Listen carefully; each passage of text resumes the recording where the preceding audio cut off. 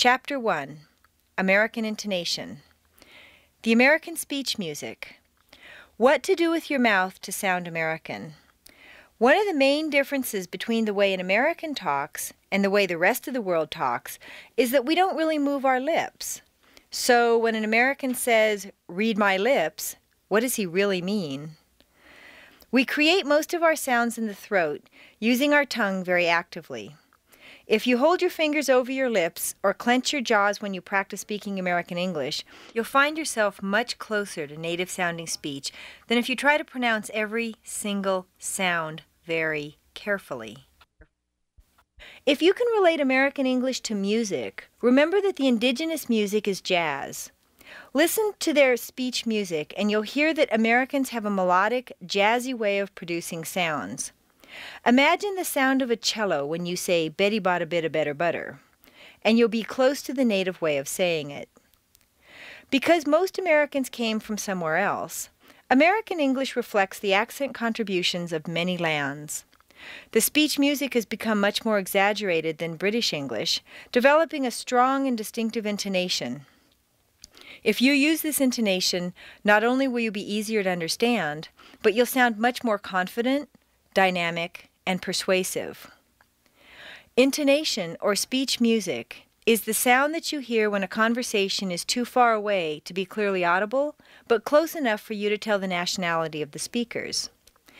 The American intonation dictates liaisons and pronunciation, and it indicates mood and meaning. Without intonation, your speech would be flat, mechanical, and very confusing for your listener. What is the American intonation pattern? How is it different from other languages? For example, if you hear a Japanese person speaking English, the sound would be very choppy, mechanical, and unemotional to an American. The same way with German peoples. It sounds too stiff. A man from Paris, on the other hand, his intonation goes up at the end of every sentence and has such a strong intonation that he sounds romantic and highly emotional, but this may not be appropriate for a lecture or a business meeting in English. American intonation do's and don'ts. Do not speak word by word. Bob is on the phone. If you speak word by word, as many people who learned printed English do, you'll end up sounding mechanical and foreign. You may have noticed the same thing happens in your own language. When someone reads a speech, even a native speaker, it sounds stiff and stilted, quite different from a normal conversational tone. Connect words to form sound groups. This is where you're going to start doing something completely different than what you've done in your previous English studies. This part is the most difficult for many people because it goes against everything they've been taught. Instead of thinking of each word as a unit, think of sound units. These sound units may or may not correspond to a word written on a page. Native speakers don't say, "Bob is on the phone," but say, "Bob is on the phone." Sound units make a sentence flow smoothly like peanut butter, never really ending and never really starting, just flowing along. Even chunky peanut butter is acceptable. So long as you don't try to put plain peanuts directly onto your bread, you'll be okay. Use staircase intonation. Let those sound groups floating on the wavy river in the figure flow downhill and you'll get the staircase. Staircase intonation not only gives you that American sound, it also makes you sound much more confident. Not every American uses the downward staircase.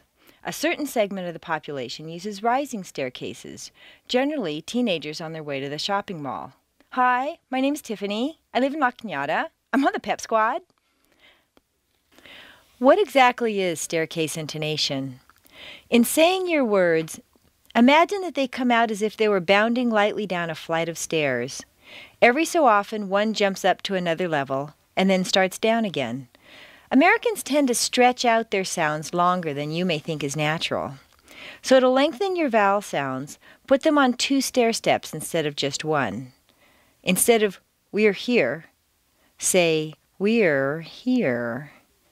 The sound of an American speaking a foreign language is very distinctive because we double sounds that should be single. For example, in Spanish or Japanese, the word "no" is, to our ear, clipped or abbreviated. No. And in Standard American, no.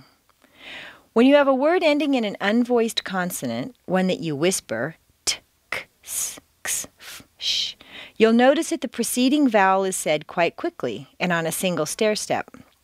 When a word ends in a vowel or a voiced consonant, one that you say, b, d, g, z, v, j, j, the preceding vowel is said more slowly and on a double stair step. Unvoiced, seat. Voiced, seed. There are two main consequences of not doubling the second category of words. Either your listener will hear the wrong word, or even worse, you'll always sound upset. Consider that the words curt, short, terse, abrupt, and clipped all literally mean short. When applied to a person or to language, they take on the meaning of upset or rude. For example, in the expressions his curt reply, her terse response, or he was very short with me, all indicate a less than sunny situation.